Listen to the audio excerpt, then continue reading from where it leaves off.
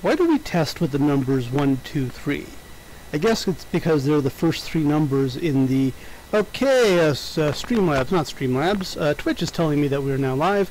Hello and welcome to the stream. We're going to continue what we did previously, which is use Besselian Elements to determine the parameters of an eclipse. And even though we're sort of looking at the Moon, Sun, Earth here, our ultimate goal is to look at Jovian solar eclipses. So this diagram I'm not terribly happy with for several reasons. Partly because we've got a lot of stuff that's in places just by coincidence where it shouldn't be. So I'm going to see if I can do a new. And I'm going to call it Eclipses 2, and if we really need to... yes, we have it. Good. This is what I wanted. Okay. So what we're going to do here now is... because apparently we kind of, I guess, want to keep things in integers, or maybe just GeoGebra does, we're going to start off with the Earth being like size 3. Oh god, that's big. Fortunately, we can zoom out a little bit. Nope, didn't mean to create a second one. And we will go ahead and paint the Earth green. Sorry, blue. Then we're going to create a moon, which I guess we're going to put at... we'll color them all in just a second here.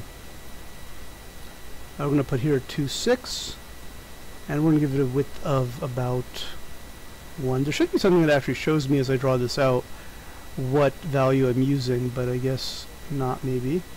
And we will go ahead and move this. Nope, nope, nope, nope. Gotta love it. Okay.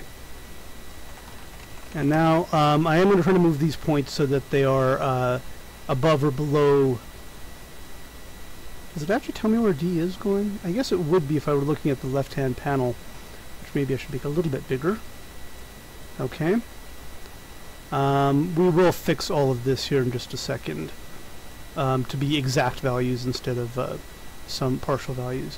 In Besselian, we always have the x-axes lined up, so our Sun is going to be like this, and I'm going to make it bigger than our Earth. I guess we'll make it a lot bigger than Earth. Okay! Fantastic. Now we need to move some stuff around to make this look a little bit better.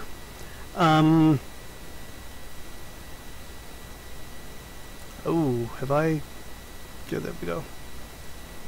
Alright, so let's make sure all of these points are, like, aligned. 0, 0, that's fine. B is going to be at 3. It's the... Really? Is there a way to force this into... No, it is not.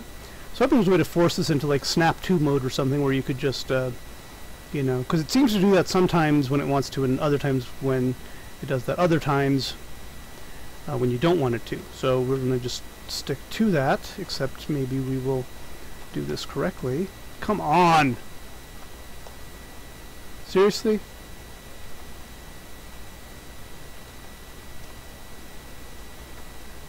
Seriously? Okay, there we go. Okay, and then the radius of the circle is 9, that's fine. We will go ahead and make this circle blue, bluish at least. That's a nice lovely blue, and we'll make it... Where is my opacity? No, I'm sorry, I want to choose the circle. Circle be blue. And we'll make it, give it about a 50% opacity there.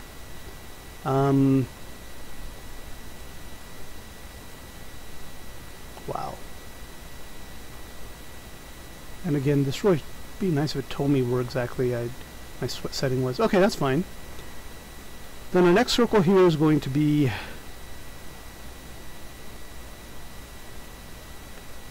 the moon, which is normally considered to be... Well, actually, I guess we can fix these points too. So it's going to be 6, 1.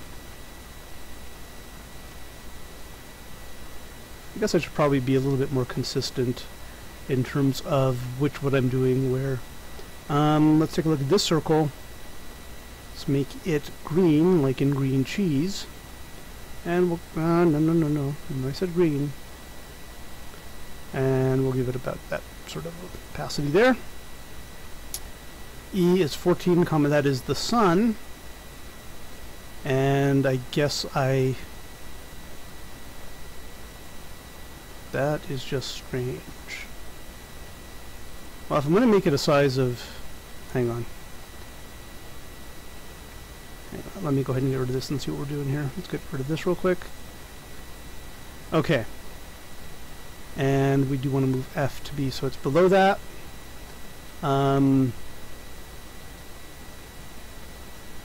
Yes, okay.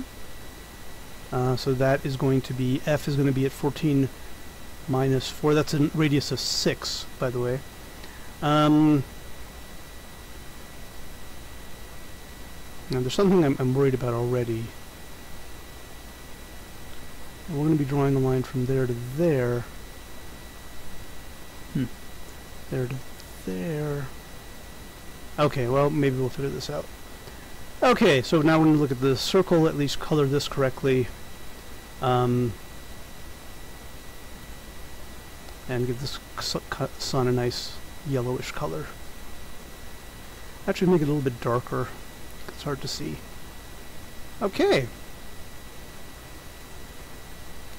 And there we have it. And I kind of want to do a checkpoint save here.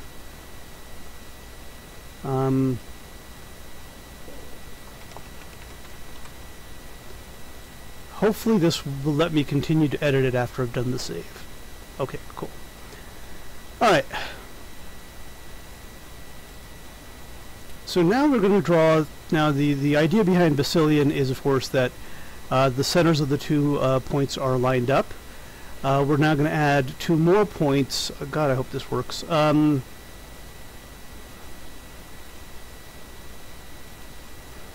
we're going to add a point here and a point here. And I think we want to make sure that they're sort of opposite points of the other ones. In other words, they're also on the edge of the circle. 5.9, nope, that's going to be 6.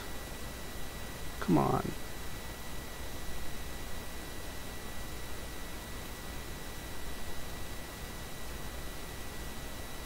What the hell?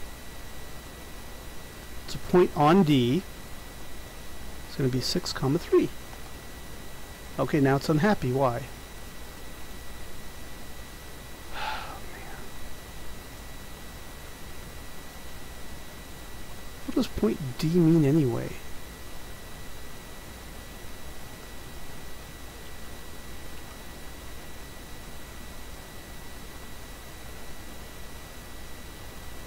Well, I don't know what that means, but you're getting deleted.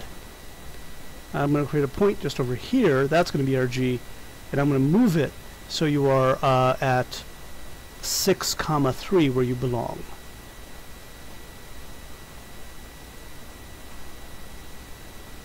Which I guess it's not attached to D anymore, but it is going to be on top of D. And we're going to draw another point here, which I guess is going to be really okay. Oh wait, I'm sorry, we already drew our point here. H. Oh, cool. So H, we should be able to make H exactly 14. Or we can actually delete H. And delete this and create another H. And this H we can make where we want it to be. I guess the only problem is it's not being attached to the sun is the only issue. And that is going to be at 14, 8.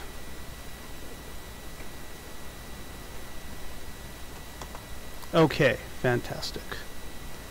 Alright, so the concern I had earlier is we might end up drawing something that doesn't actually reach the Earth. We will have to just deal with that. So we're going to draw the lines for the umbral cone. And they're going to go from here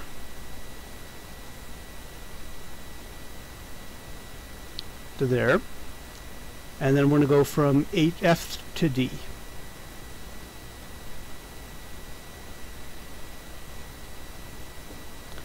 And boy, that's a tiny little umbral cone there. Let's see. I think we can make the sun one element smaller. Actually,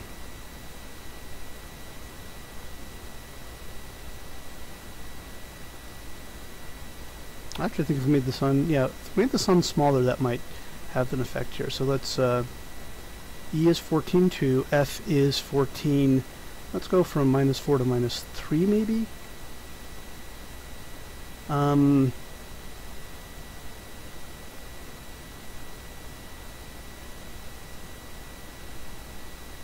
Now we have the problem that there is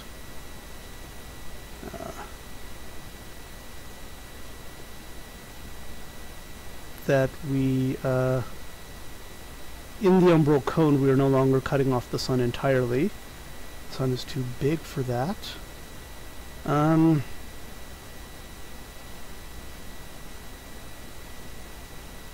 Oh, hello, we have a visitor. What's up, my dude? XRICARD2X. I'm going to print that out because, hell, even I don't know what it is.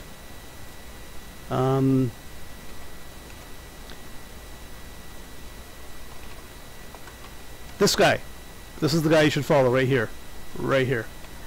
Hey, how's it going, man? Any comments, questions? Any help with this hideous mess that we're having here?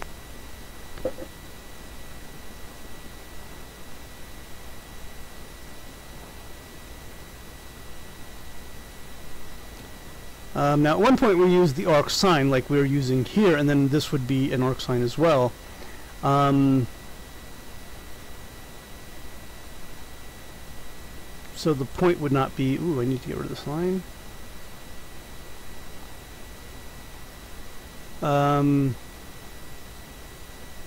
So we had this point basically... No, this is the point that controls where the line, where the circle is. We basically had it so it went through the tangent line as viewed from here, as opposed to the hyperbolic sine line. Sorry, it went through the arc sine instead of the arc tangent. So I'm not happy. So we can put this back down here, and then I guess we don't need to draw this line. We can delete this line, delete this line. And then actually draw the line that is from here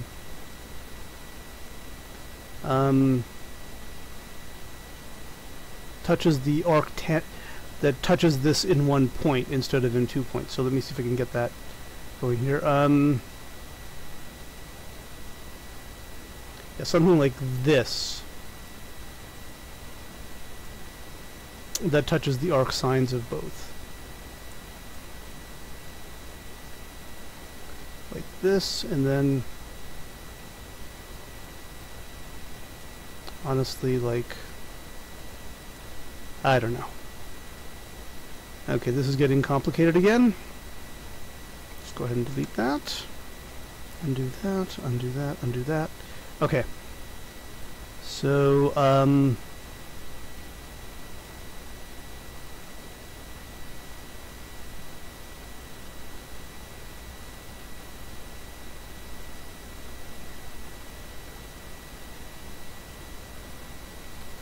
so we sort of want the line that goes from F through D and continues onwards till it hits a point somewhere, and then the line from H through G until it hits a point somewhere.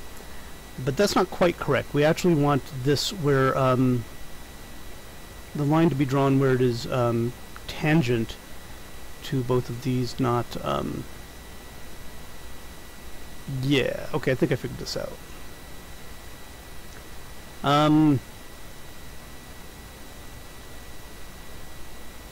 Let's see. We know this is the X value, so we know this is going to go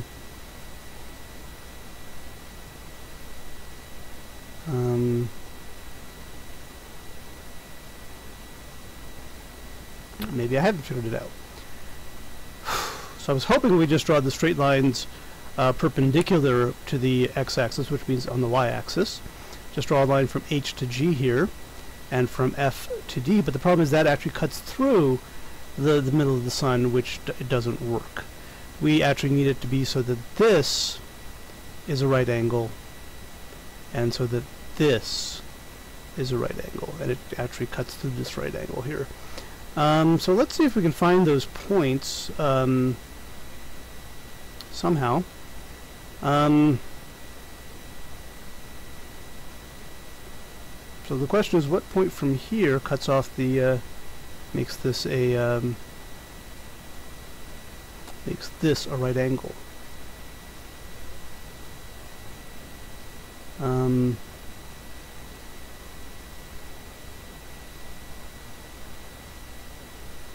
And from here, so that's an interesting question.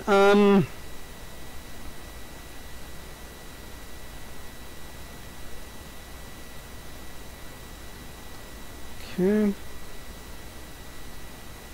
so let's see. So we want a point from G that touches this at exactly 1 point. Okay. I think we can do that.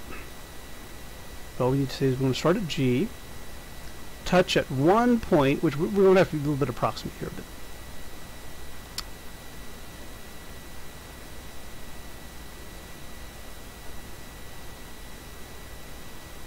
actually I can probably do it a little bit better if I do it like this. Okay, and then we're going to move point I. We're going to get rid of point J. We're going to move point I now, so it is at the tangent point. So I think now we're back in business.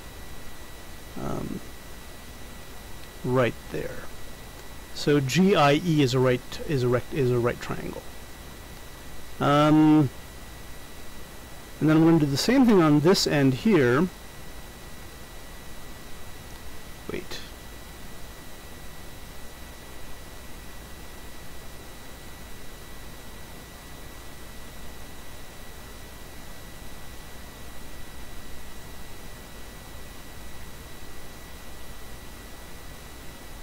So do we want this actually to be like tangent to both of these?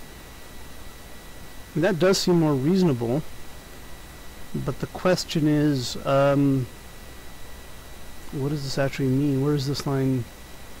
So it's a line that touches both of the circles tangentially. But aren't there a million lines that do that? No, I guess not. I guess there maybe is only one line that touches both circles at only 1 point. And then obviously there's the flip of this line that does that as well. So let's see if we can, let's see. Because it seems like there's more than one line that'll do this, but maybe I'm wrong about that.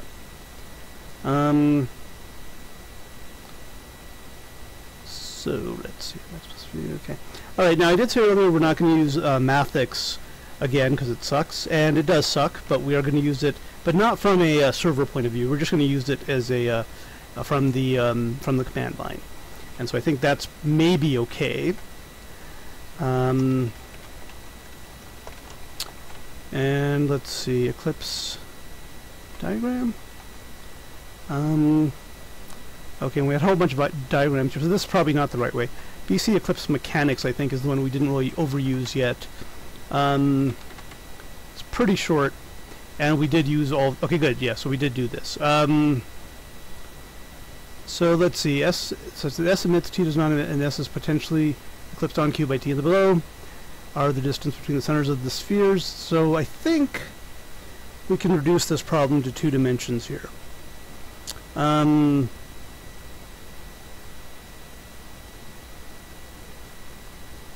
Are the distances between the centers of the spheres. They necessarily form a plane without loss of generality. We can coordinate for the plane. Q to the origin, and here's where we need to make a little change. Q to be on the origin, S to be, S and T to have the same Y coordinate, and have, well, we already said we're in the plane, so that's where we're making a slight difference. So the angular radius, which we don't care about, is that. So any line can be represented as, well, let's see. A line is m times x plus b. Any line can be represented that way.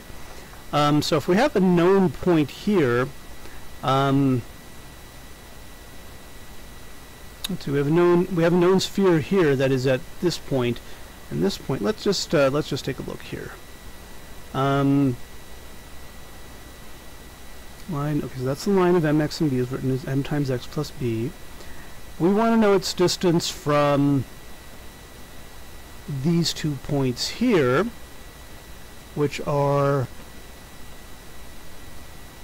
SQ are the distance between the center of the spheres. That's fine. That's probably not fine. We'll deal with that in just a sec.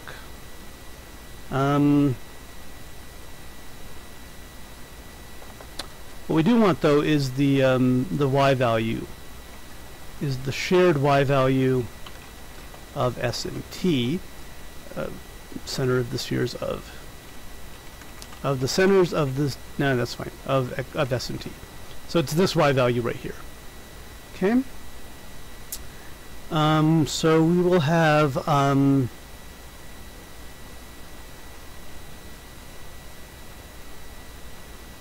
yeah, and since we're on the origin, Sx is the x value of the center of S, and Tx is the x value of the center of T. So I think we're all good to go there. So usually a line will touch a circle in 2 points or 0 points. So this line, for example, will touch this circle in 2 points, but will touch the sun in no points. This line will touch the circle in 2 points here, but not the circle at all. So what we're trying to do is find a line that has the properties that it touches both of these at exactly 1 point. And the way we're going to do that, and that shouldn't be too hard, so what we're trying to do is we're trying to solve where the distance from this line, any point on the line can be represented as x, comma mx plus b. So we'll just put that in comments because it's not really a valuable thing, a valid instantiation, a valid expression in mathx. And its distance from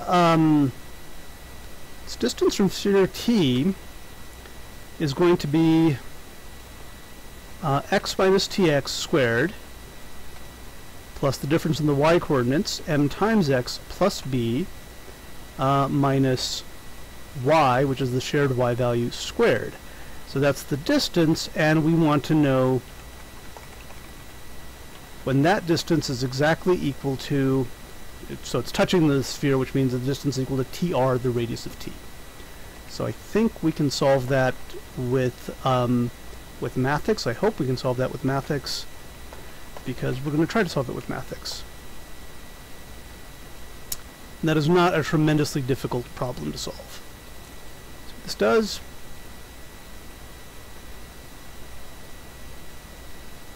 with respect to x, I guess? Okay. And there are two solutions as we expect. We want to find a value of, we want to find, well, let's just see what the two solutions are. So we're going to say, let's go ahead and actually do a little bit of work here. So let's call it that with respect to x. And then, okay. So now if we take the first and the second solution and subtract them, we will get the term, whoa.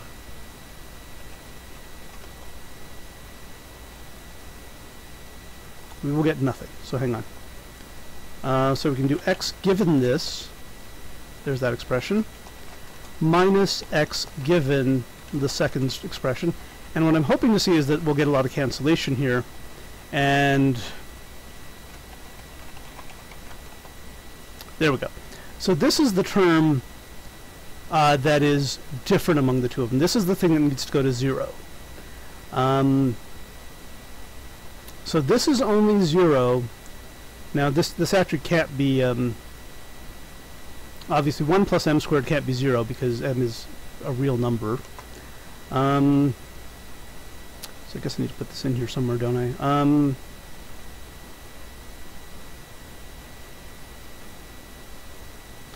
We'll call this value T1803 equals, and we'll go ahead and do the simplify on it. Okay. Now there are still several lines that will touch this at exactly one point, but when we add in the restriction for S, we should be able to get... What the hell?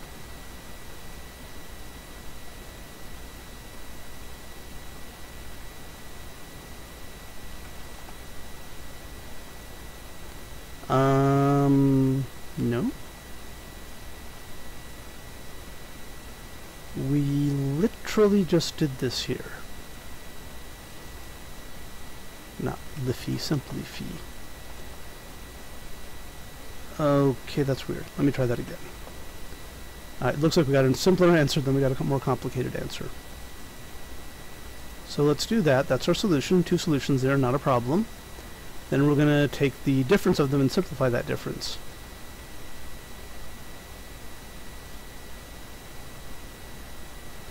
That's weird. It was something simpler than this.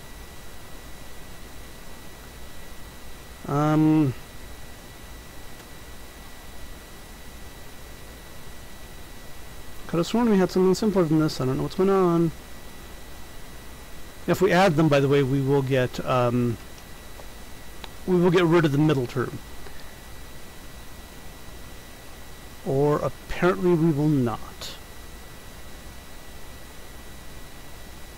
Okay, this kind of bugs me that the sum and difference are the same exactly. So I think maybe this is a glitch in Mathics. So why don't we go ahead and be a little bit more nicer about this. We will assign additional variables here. T1800, this will become 4 now. 1803 equals x given 1801 2. So it'll be the second solution, first solution, and then we'll subtract the two solutions. Really bad news here that this is being this ugly. So let's try this again. I do need to find a better free symbolic mathematical thingamajobby. Okay.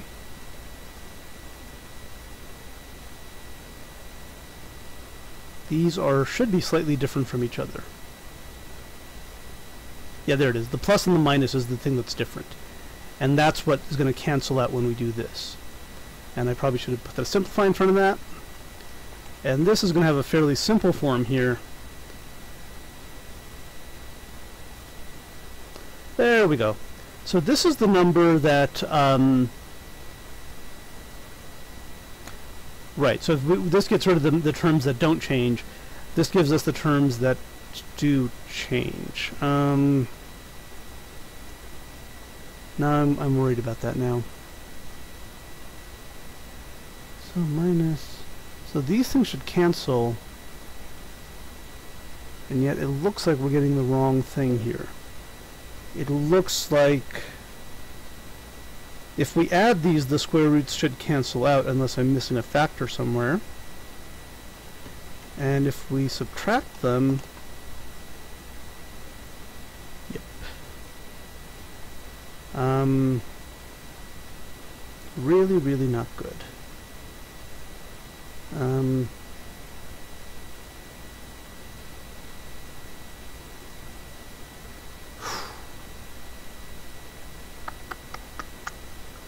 Not good at all. Okay. So the point is, if the square root, if the thing inside the square root here is 0, that's the discriminant, by the way, then we'll have only one solution to the problem.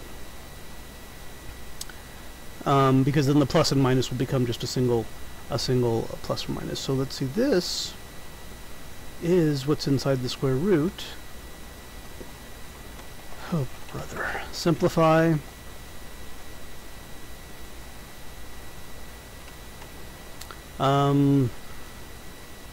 That, and that's what we want to solve to be equal to 0 for there to be only one solution. There's more than one way to do this, and I guess it wants me to pick something. Give me an M that'll work here. Yeah, that'll work.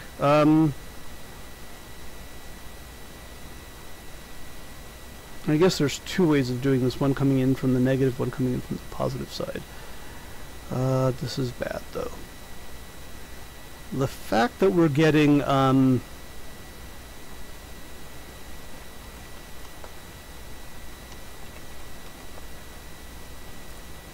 so when you add them, we should get rid of the square root terms. That's correct. When we subtract them, we should get rid of the non-square root terms. Which is not what's happening here. According to this, the sum and the difference is the same, which is unlikely, unless T1803 is 0, which I don't think it is always. So this is verging on being kind of useless here. So let's cheat and go to Wolfram Cloud, which I don't care too much for, but I think maybe for this very limited, case, we might be okay with it. Unfortunately, because Mathix is so terrible, we do need to find a better solution here, I think, sort of unquestionably. New notebook, and let's see here. Yeah, copy, paste.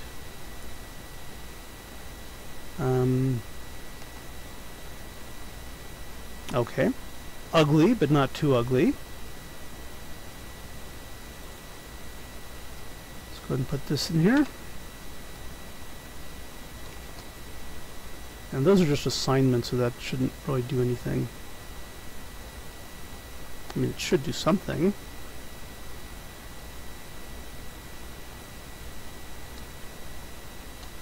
Okay.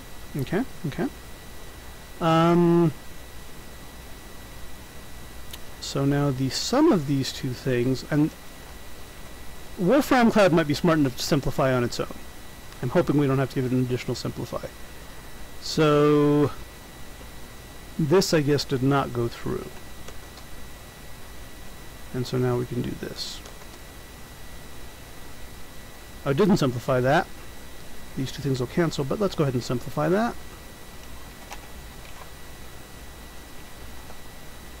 Ta-da! So that's what you get if you cancel out the square root terms. But of course what we want is to know where the square root terms are.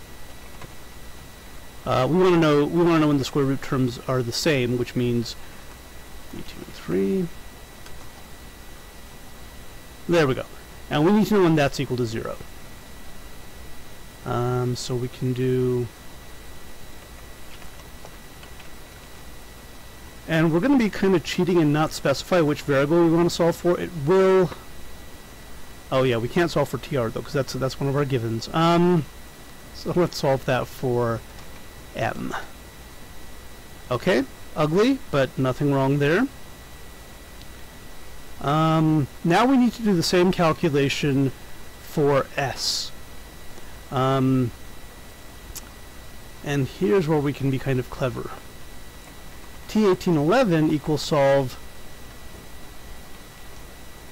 x minus sx squared plus m times x plus b minus. Remember that this is a shared value of y that they have. That's why this is interesting. This is why this is useful. And do we have? For some reason these aren't quite lining up, and it kind of bugs me. But anyway. And in this case, we want it to be distance SR from S. Okay, see what this does.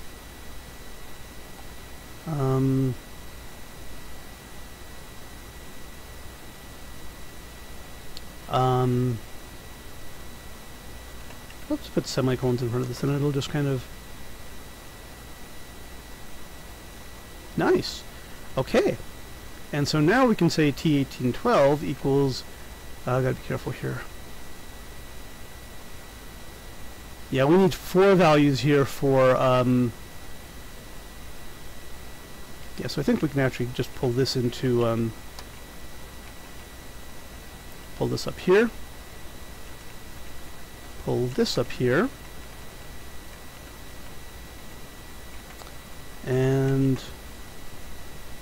Okay. And then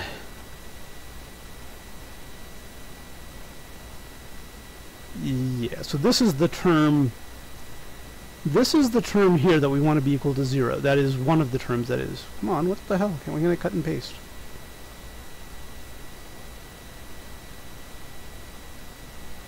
So let's put this over here. Okay, so this is the, it's actually twice the, but we'll go ahead and divide by 2 in front of it. This is the discriminant for t. We'll call it disk t. So this is the thing that is a plus or minus, which if this is equal to 0, we will have only one solution. Okay? So now t 1804 is going to be x given t 1811. So these are the two solutions for, and t 1805 equals x given t 1811 2. So these are going to be the two solutions for S. And now we can compute the disk of S equals simplify t 1804 minus t 1805, and we'll divide it by 2 even though it doesn't really matter. And now we can actually look at disk T and disk S. These are the two things that if they're equal to 0, we have only one solution. Okay. And I don't know why there's an out 15 here. Did I leave out? I left off the semicolon, that's why. Let's do this again. Okay, awesome. And so we now have these two strange looking things that that tell us when there's two solutions. There's one solution when both of these, for each equation, when these are equal to 0. So when this is equal to 0, there's only one, the line only touches t once. This is equal to 0, the line only touches s once. So of course what we want to solve when both of them are equal to 0. And we want to solve that for, and there still might be two solutions here, but I think they're going to be or 0 solutions here. Okay. I might need to use reduce here instead of solve. So disks. Let's just see if we can get a solution for one of these suckers. Okay. And there should be a solution for both. I mean, there is a way to do this. Alright, we're going to have to use reduce instead of solve, which gives us special case solutions when certain values are equal to certain other values. It's thinking. Now, there's one kind of issue we might have here, which is I guess we can add to here the reals, because we're only dealing in real numbers. So let's go ahead and do this. Hit shift.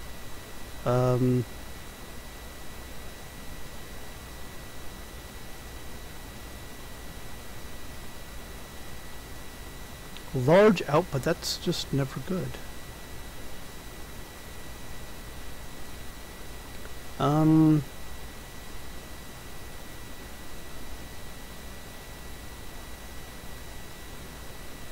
Can we see this output, please?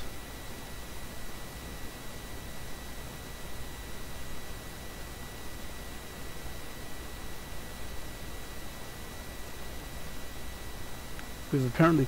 This should not be that hard. I mean...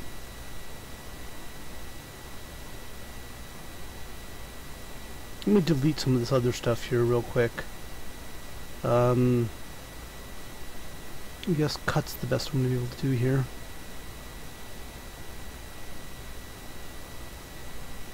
I want to actually delete these suckers.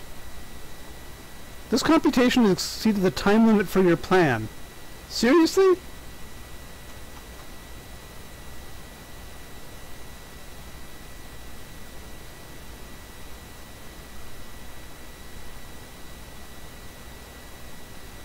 That is not a hard freaking problem.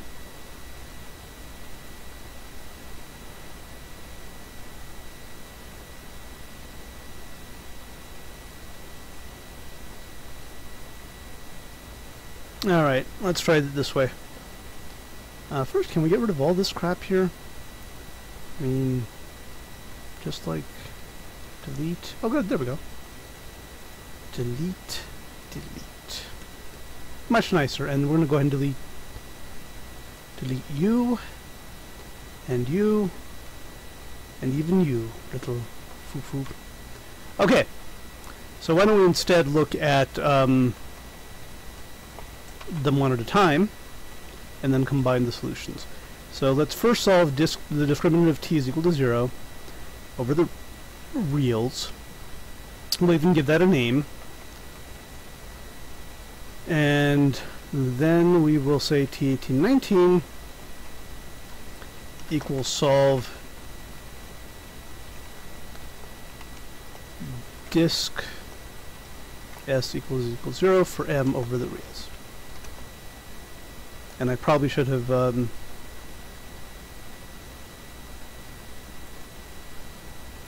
and I guess we're going to have to put in some conditions here.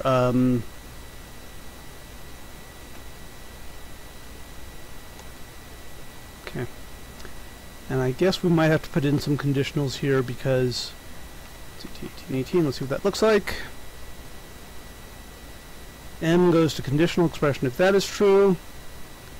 Different conditional expression that looks very similar, by the way. Okay, so it looks like it's going to be something plus or minus this hideous thing here.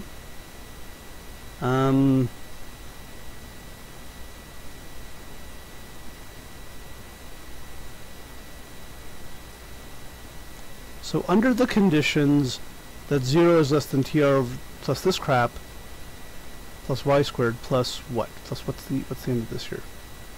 Plus y squared. Okay, these look to me like they're the same frickin' condition. So conditional expression da da da da. Okay.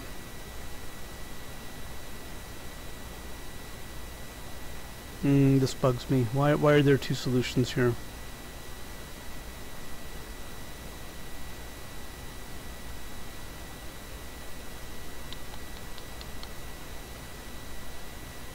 Okay. Let's just look at one of them. And now I'm trying to get into this little piece here that is that's sort of outside the conditional expression. That didn't help at all. Let's try this. Okay, that's not what we wanted. We want point 2, which I think is the conditional expression part. Okay, awesome. And I think of that we want part 1, although that might just be the word conditional expression. There we go. That's what we want. Okay, so that is that's one value of m. The other value of m that's possible, and again I'm assuming that we're kind of ignoring the other solutions here. There we go. That's looking much better. And so what we want is for these two to be equal, of course. We want, because they're both equal to m, we need to find out what value of b makes these equal. So let's call this t1820, t1821, and then t1822 equals solve t1820 equal t1821 for b.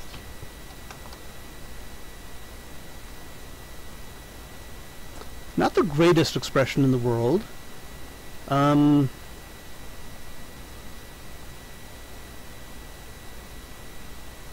This is freaking hideous. There's 4 answers here apparently, and they're all pretty damn ugly. And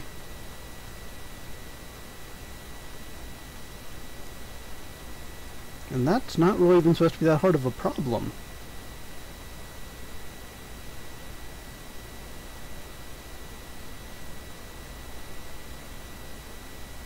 Okay, so I'm convinced this is not the best answer we can be getting here.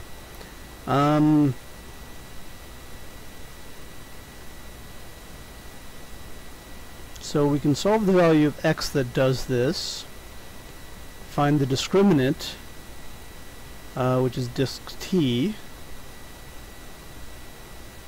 My God. Set disk t equal to 0.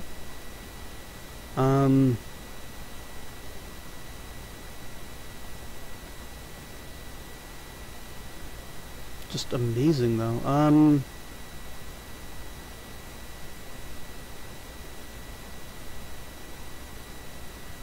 mean, this is freaking insane.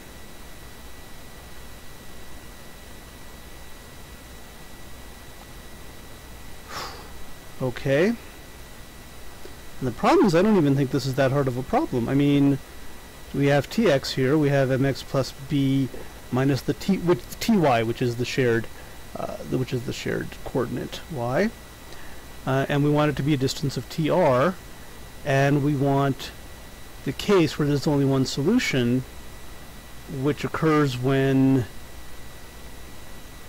disk t is equal to 0. So that's t1818. Let's take a look at t18. See how horrible this is.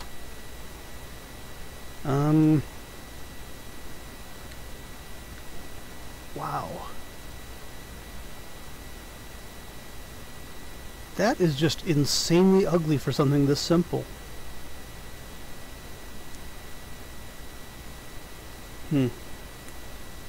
Maybe if we solved it for b, you think? Maybe? What's the intercept if we know m? I don't think it's going to be any better, but well, that's actually a lot better. That's actually a lot better. And I think we can actually specify that tr, because it's a radius, it is going to be bigger than 0. So we're back in business. So we're going to put in something called con. Oh no, I wouldn't do that there. Way at the top, we're going to put in something called cons for conditions. And one of them is going to be that tr is bigger than 0, sr is bigger than 0. So then we can say yeah,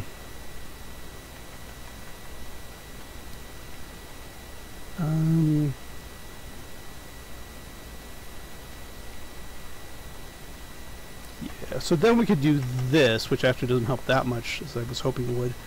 Cons, and so now we should get rid of the conditional expression. It should just show us that ooh, did not like that at all.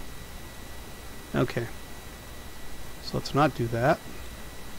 Let's see what happens if we remove the word reals from here and allow it to just solve sort of generically. That might make things better, or it might make things worse.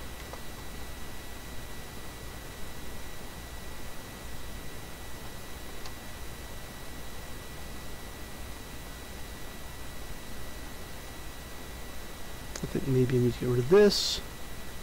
This. Tell me what T1818 is, please. That's not supposed to happen.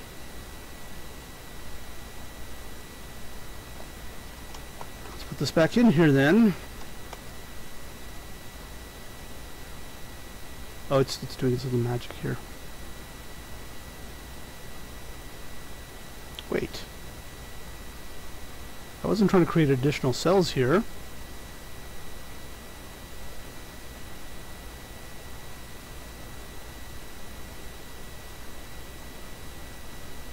Did I actually create an additional cell here?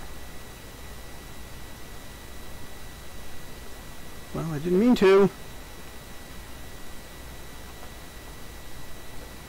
So let's go to this.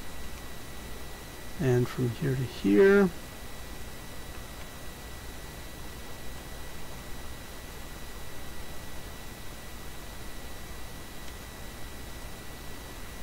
Apparently I asked for this quantity 4 times. It's not true, actually. Okay. And we'll just say solve it given the conditions.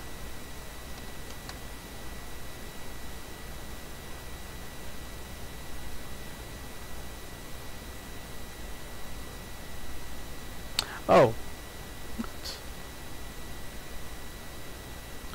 Dist equals 0, 0. Maybe you can't do that.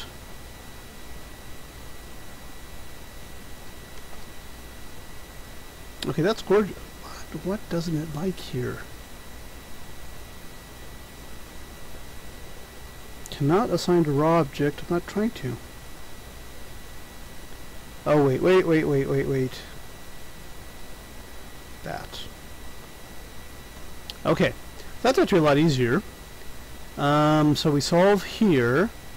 Those are the two solutions where it hits the line. Then we try to find the case where it only hits the line one time by creating disk T and disk S. Disk T is equal to 0. Disk S is equal to 0. And I don't think we need the reals anymore. So now we might be in better shape here. We can probably get rid of this, this, and I want to see what the two solutions are here. They should be very similar, obviously, because all we did is change. Okay, that is awesome.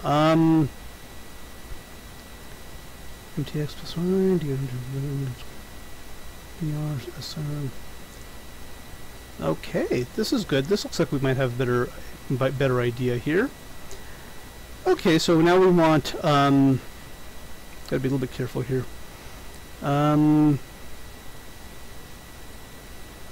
Since all of these numbers are B, let's see, T1818 1, this will give us a little piece of it.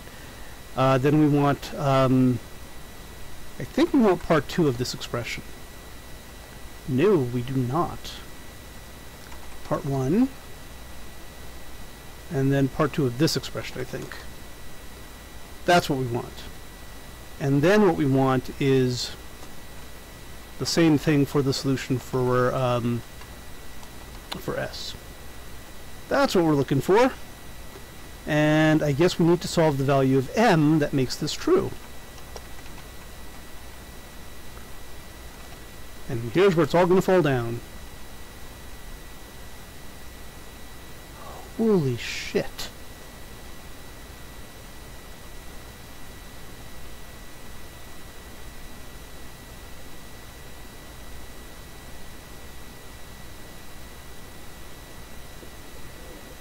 That is just insane.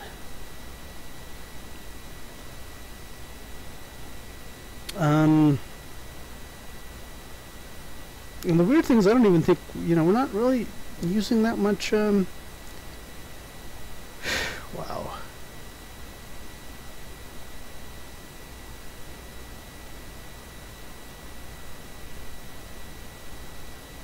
the fact that it has to go into, like, expanded notation, let's just do a show all here. Mother of God.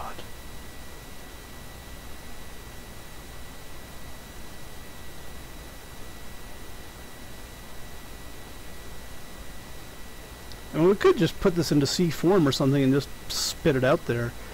But Jesus Christ, this is insane.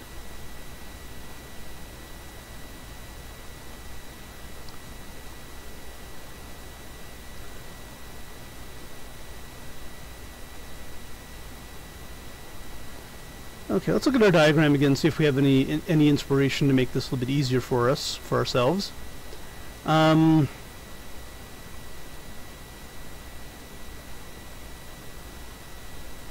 Okay. The answer is no, of course. And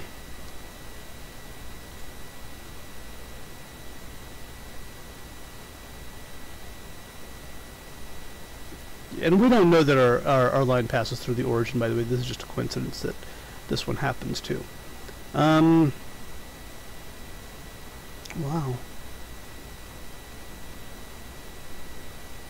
Is there a better way to do this? I mean, we know the slope, well, we know the slope of the tangent line here is going to be, no,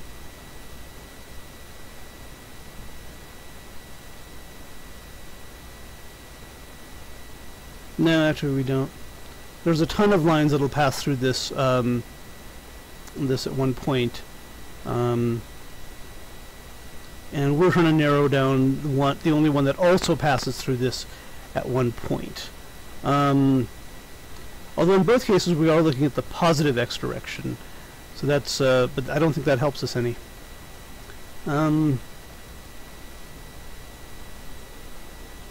So,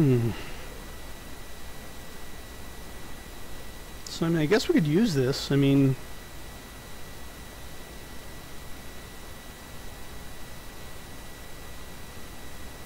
the problem is this is going to be very difficult to compute every time that we're trying to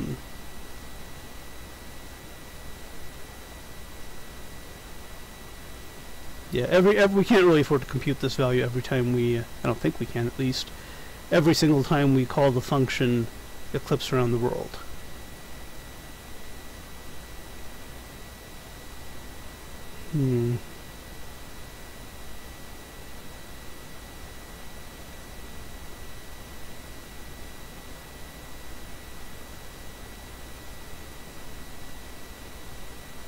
This is really, really ugly. Now, of course, most of these values are, well, no, they're not even fixed because every time we do it, we have a different x value. All right, so let's go back over here. I'm kind of stuck. If anyone has any suggestions, if anyone's out there, I guess there's 3 people kind of out there. But if you can help with this, let me know. And the goal is we need to find a line that is tangent to this at one point and tangent to this at one point. Because we can't really use the approximation that we can go through the tops of these, which would be a hell of a lot easier, by the way. Yeah, but we do need lines that are going to have the property that they are tangent to both of these, like this, that they go through this point, which we can't really even determine. We know this is a right angle. We know, oh, wait a minute. We know this is a right angle. So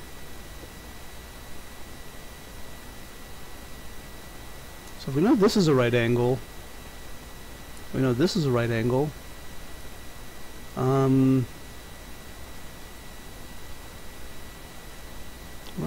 Right angle, and these are the same. We might have something, actually. We might have similar triangles here.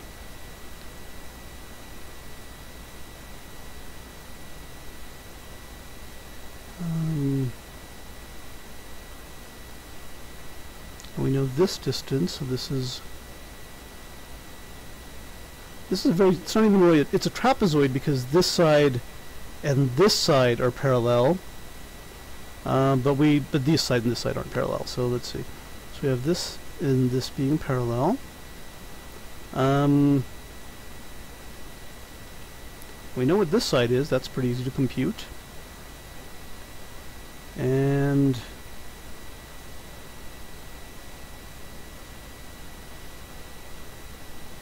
does that tell us anything?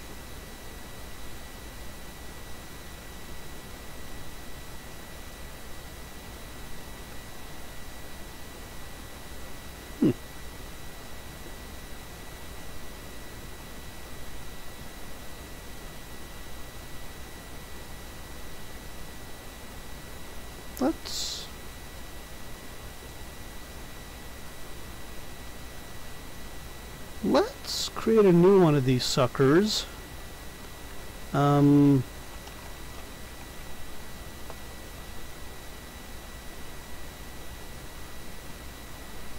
we might have something here. We might have a, I mean, it'll be the same answer, obviously. You can't change that.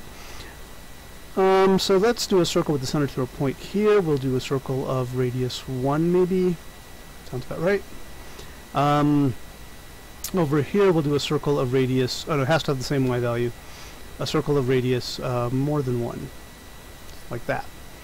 And so now we want a line that is going to be perpendicular to both of these suckers. So now,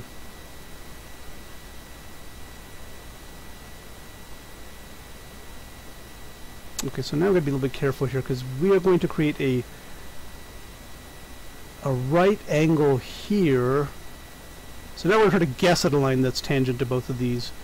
So we might as well do, so we'll just start off with this sort of crazy line here.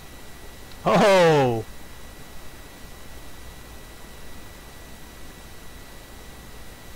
almost nailed it on the first go. Let's make this a little bit like this. So there we go. I'm going to move F a little bit up then. That's not bad. Okay, so we have this line that is, and I'm going to move E and F. Oops, oops, oops, oops, careful.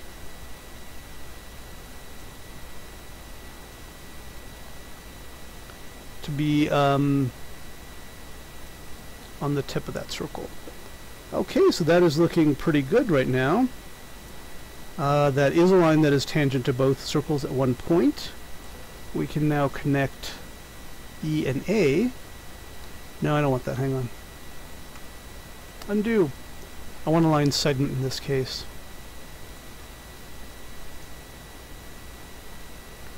Okay. Same thing from F to C. And same thing from A to C. So now the question is, and we know this is a right angle, and we know this is a right angle. And we know these angles must add up to 180 because the 4 angles of a quadrilateral add up to 360.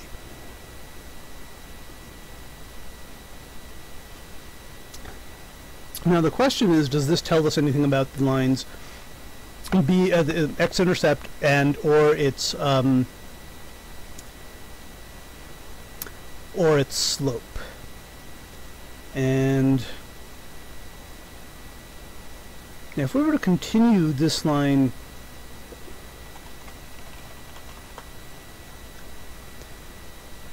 so if we were to continue this this sort of line here, let me put an arbitrary point here where this is equal to 2. Continue this line like this. Okay. So this here and this here are similar triangles. GEA, GFC are similar triangles.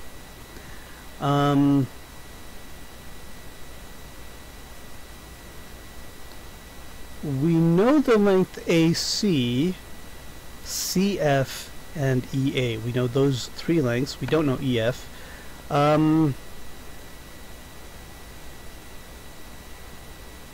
So we really should be able to find out G from that. Not too difficult there.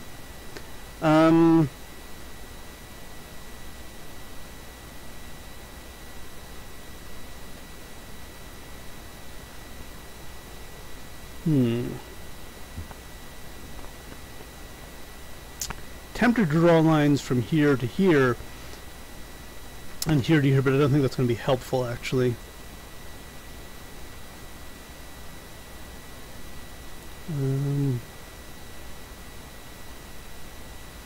So if we know,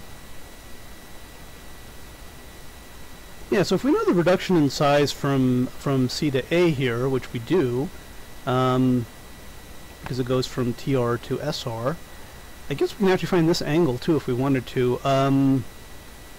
This angle would be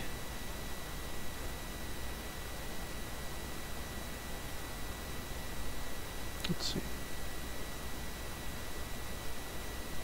Drop a perpendicular here. That doesn't really help us. Can we use Pythagoras' theorem? So we don't know the length of the hypotenuse. We do know the length of one side, and we do not know this length either. They're probably related to each other, but we don't know them right off the top of our heads. So this... Oh, but we do have 2 nice equations here. We have this squared plus this squared equals this. This squared plus this squared equals this. That has too many unknowns in it that would be helpful. Okay. Let's see.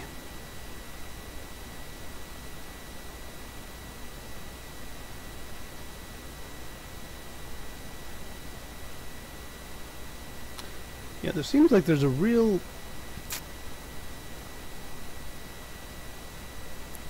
If we go from C to A, we get a decrease of SR to TR.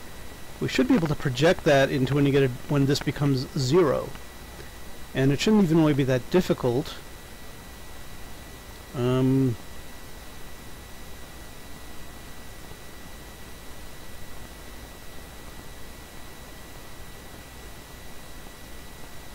Because it's a uniform shrinkage. So what does that tell us? So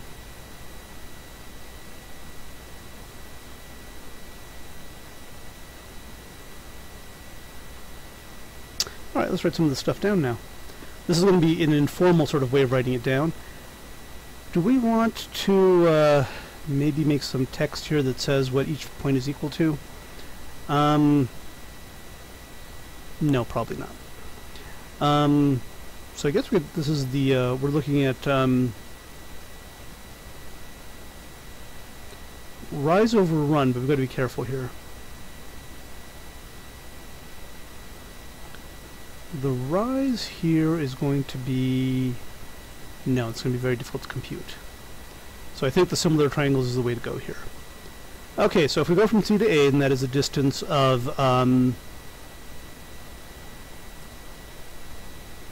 Sx minus Tx. Horizontally, our radius shrinks from SR to TR. Could have sworn we've done this computation somewhere else. So the question is,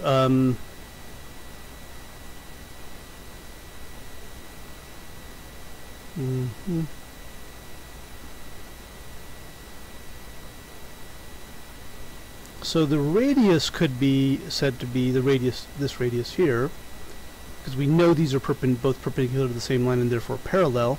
So we could say the radius is equal to TR over here at Sx, at Tx rather, and it is SR at Sx. Good stuff. Okay, so I think we got it now. God, I hope this actually helps solve the problem. And I'm trying to find an easier solution because I'm convinced there is a way to do this that I'm not seeing. That is very, very simple. That has to do with this angle being both the tangent of EA over this distance and EF over tangent, opposite over adjacent, opposite over adjacent. And we know this distance here. But let's go with the shrinking, the uniformly shrinking radius theorem. It's not really a theorem. So the radius is TR at TX, it's SR at SX. So at any given point, it would be, let's see, TR at TX, okay. So, x minus TX times Sx over so this is a value that goes from 0 to 1 as we go from Tx at 0, Sx at 1.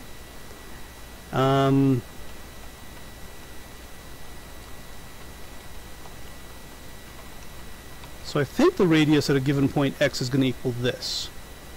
I'm going to check that though. Okay, let's go ahead and reset this mathic since we're using it for a very different and much simpler problem, and hopefully this one even mathics can handle. Okay, so the radius at x equals 0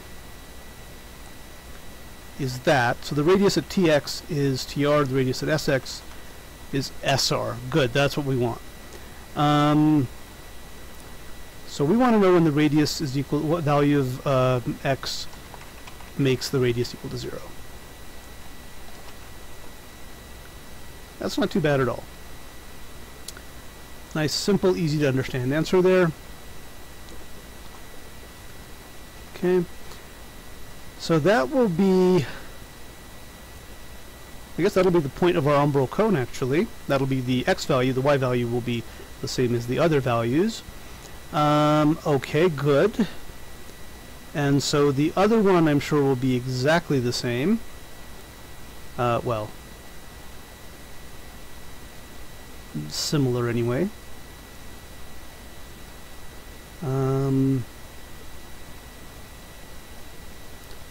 And we still don't necessarily know where point F is, although I think at this point we can figure that out. Well, we know the x, y, and point of this, and we know... I think from here we can actually find the angle, because that's just going to be... I know we did this before. The tangent of this angle is opposite over adjacent. Actually, we can do the... Sorry, it's the arc sine. The arc sine, that's what we want. Is opposite over hypotenuse. The opposite here is just TR. Oh, actually, I should probably put this solution in here. Copy that over here. That's when... That's the cone. That's the umbral cone. I could have sworn we've done this before. Maybe we did it slightly differently, though. Okay, so that's where the umbral cone's x value, and the y value is just going to be the same as it is for the centers. It'll be y, in fact. And then I guess what we need is the slope of this line, or we need the formula. I guess it's best if we got the formula for this line. So the slope is going to be...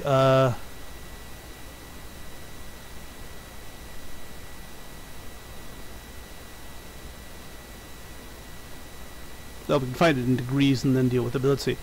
So rise, which we don't know what this rise is, over run.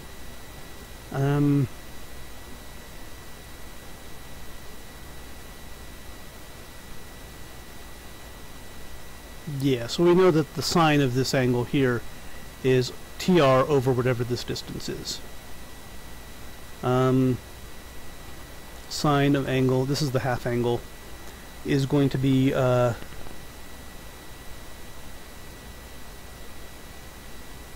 from the horizontal rather, is going to be this. There's something wrong here. There's a much easier way to do this. I'm just not getting it. Opposite over hypotenuse. Is there another way to do this? Let's see.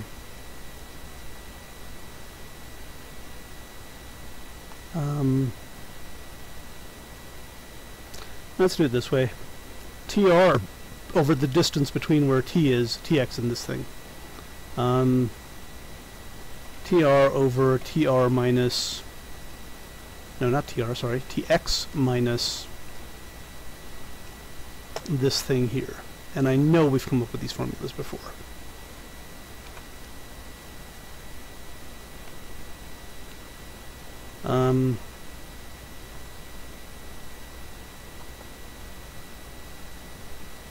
And I guess if we want, what we actually want is the tangent, not the sine. Because that's what'll give us the slope. Okay. So from here, can we figure out E if we know this? I guess we... Yeah, I mean, it'll be the perpendicular line intersecting this line. So the radius of x is equal to this. We know the value of x where it's 0. So we find the x value for the where this line intersects the y-axis. Not a problem so far. And we know that the sine of this angle is this over this. So the angle itself is going to be the arc sine of that. And the tangent of that is going to be the opposite over the adjacent, which will give us this point if we wanted it. None of that gives us the rise over run, though. But I think knowing this angle is sufficient, because then we could use the tangent of that angle to say rise over run. Right, the tangent of that angle actually will be the slope. Okay. So I'm pretty sure there's a formula for tangent of arc sine of S. And if there's not, we can come up with one. Nice. And that's not surprising. There are quite a few connections between the trigonometric functions and even the hyperbolic trigonometric functions. Okay, so what we know here is the sine is this. So the tangent, so the arc sine would be the arc sine. So the tangent will be this over 1 minus this squared, which actually might have been that other expression we came up with.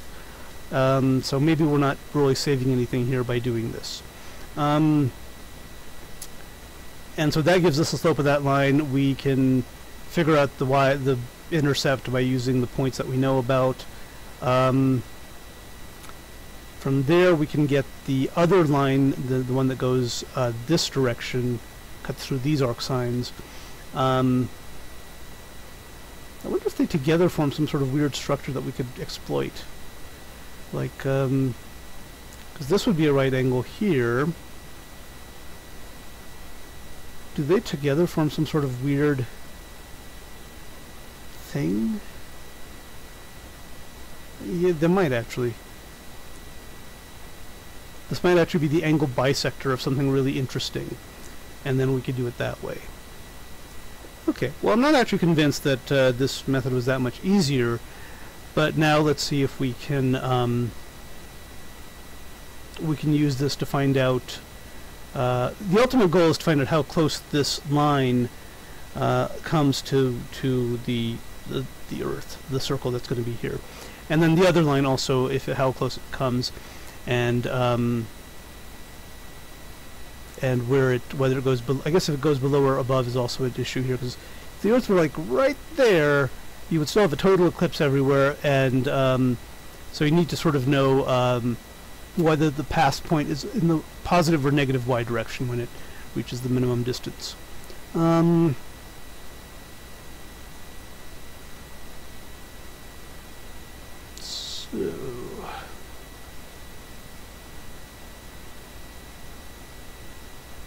And as you can see, go up and down. This is half the umbral cone. Tempted to draw the other half of the umbral cone. And it won't go through there, actually. It'll go through here. And here.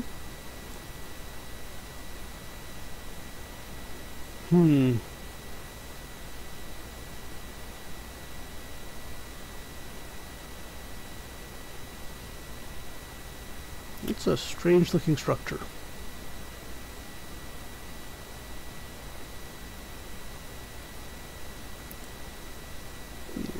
Anyway, you know, I wonder if it allowed me to rotate the whole image, and it'll turn out to be a lot clearer once it's rotated, so that E and F are lined up. It probably will be, actually.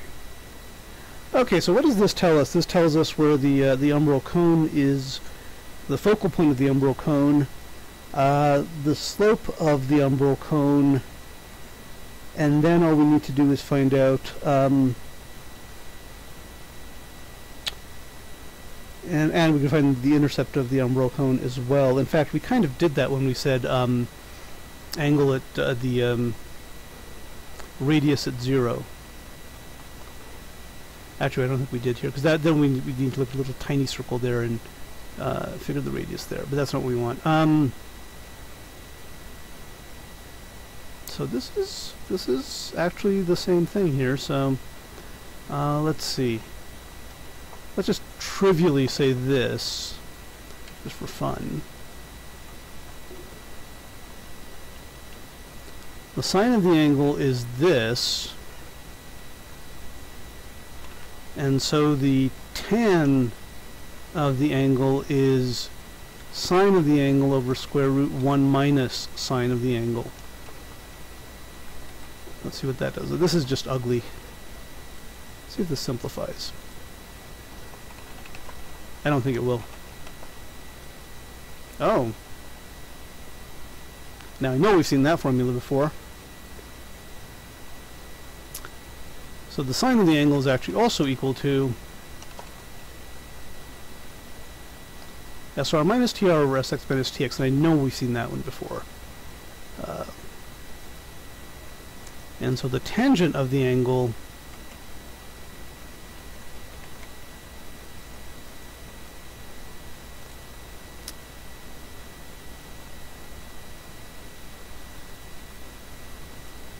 nice and simple. The tangent of the angle becomes this, which is also the slope, by the way. Wonder if that simplifies.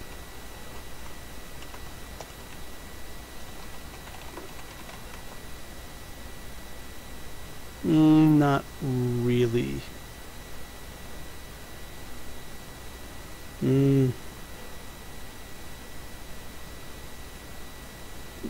Actually, I think it might have been SRX minus TX square root of that minus that over that. Yeah, I don't think that simplifies a great deal. Okay,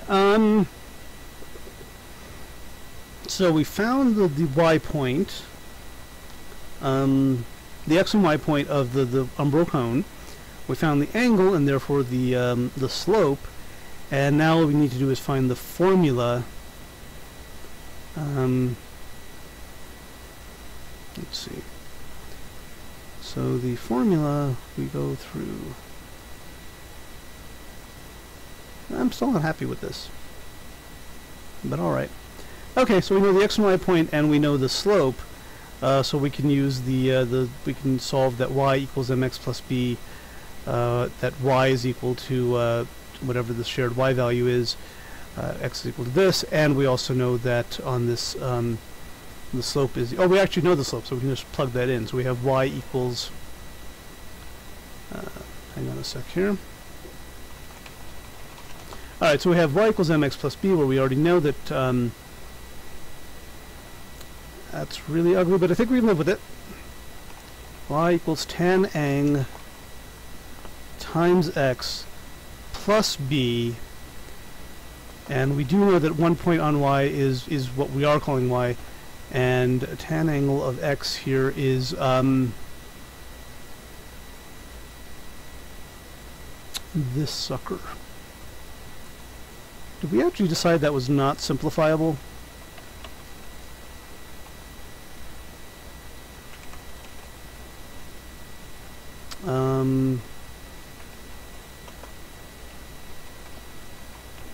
And it might not be, actually. This is pretty simple.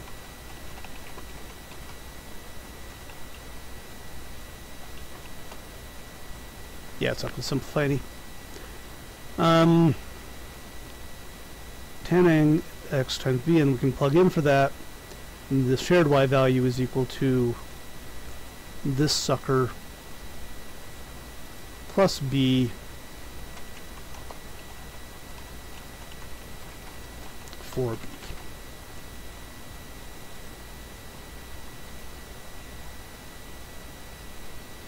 Yep, it looks like there's really no other way around it. It's just going to be a complicated answer. We might get a slightly simpler answer if we had the y value set equal to 0. And then we could just move the b-intercept up by y. So that might be nice. I mean, if we move this whole thing down by 2, and then moved it back up again. So if we did that, we're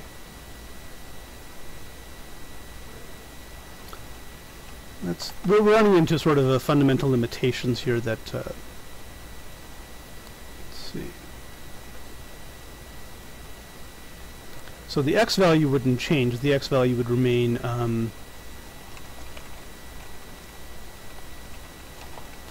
so the x value would still remain this sucker here. That's the point that the umbral cone would be there. The y value would be 0. Would be x val. Y val would be 0, of course, because they're both 0. Would val 0. So we just basically have this moved down by this, and then the slope might be easier to compute because we would have 0 equals tan ang. Actually, is that any simpler?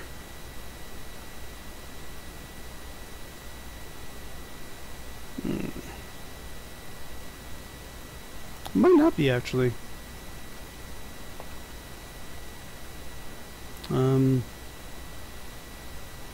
Yeah, because we don't know for a fact that if that was the origin, that'd be simpler, but I don't think this is, yeah, I don't think this is going to be simpler, to be honest. Yeah, and then we would just add the value of y to this, but, well, that does look simpler, but never mind. Okay, so now we need to sort of get some of this stuff into CSpice, so we can have it there. So the x value we coordinated to be this, and because we're using hard values, we might actually be able to save a little bit of computational effort here. Okay, so we do this, we have the rotated positions, they look beautiful, and we end up with a diagram that looks like this, and now we want to find the x value of the umbral cone. The y value will be the same as the shared y value between the two, which will be, for example, S-rot1, T-rot1, and maybe even temp1. Let's go ahead and run that again to see what that does.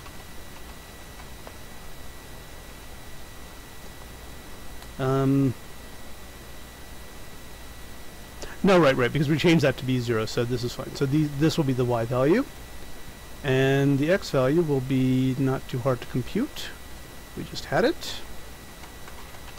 So I'm going to just write it like this, but obviously we'll need to fix it because these values aren't defined like this.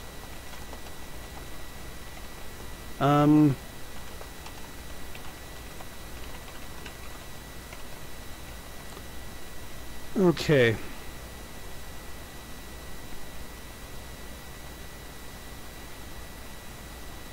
And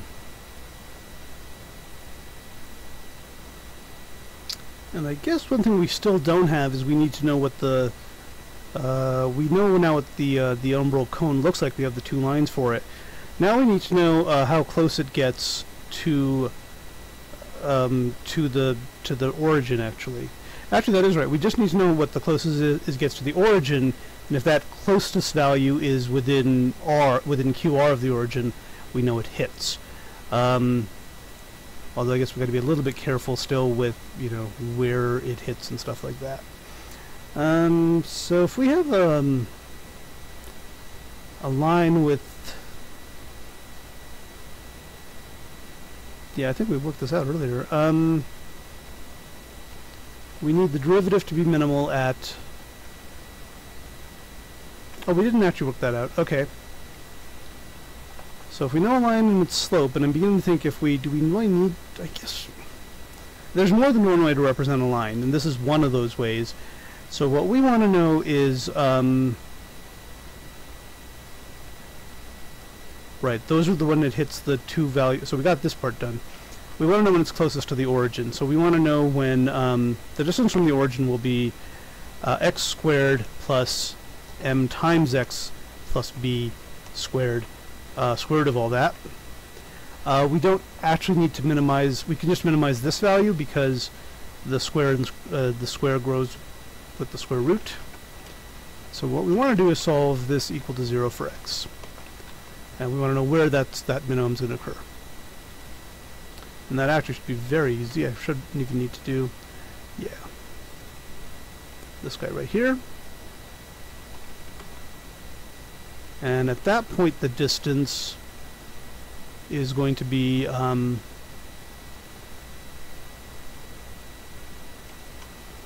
let's compute that. So we take that 1.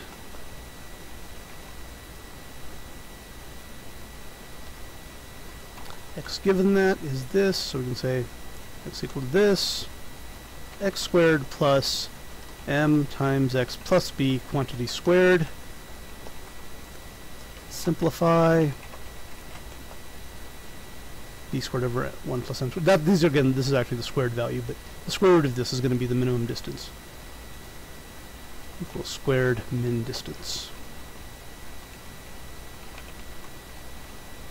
Okay.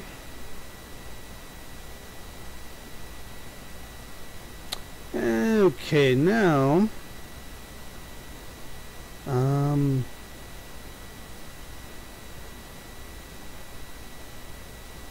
So we could probably keep going in formulas here, but maybe we shouldn't. Although, I mean, they are just formulas. So we can find the x point and the y point of the umbral cone, and we can find its, I guess, actually we just want to find the position of the upper and lower, where if and where they get closer than r, and when that happens, whether they're above or below, because it's possible again to have the cone, it's possible to have the Earth stuck like right in there where the whole thing is eclipsed, or right over here where only part of it's eclipsed, or even right over here where none of it's eclipsed. Now the other thing we want to be drawing is called a penumbra, and that is going to be from this point to God knows what point here. That's going to be an other line that goes through both, touches both of these only at one point. But it's going to cross over. It's going to be the point where there's even a partial eclipse. That is going to be the calculation of the penumbra. And again, I get the feeling I'm doing this all wrong. I think there's a better way to do this. And I just am not seeing it right now. And if we could find the tangent vector between this and this, we could actually say what the degree is between the umbra and the top of the Earth. But for right now, I think I'm going to call it. I am zonked. I clearly have done, so I have succeeded in my purpose of wasting your time and my own, but I think we can do better than this. So we will call it for now, though. Thank you for watching the stream, and have a good night or whatever.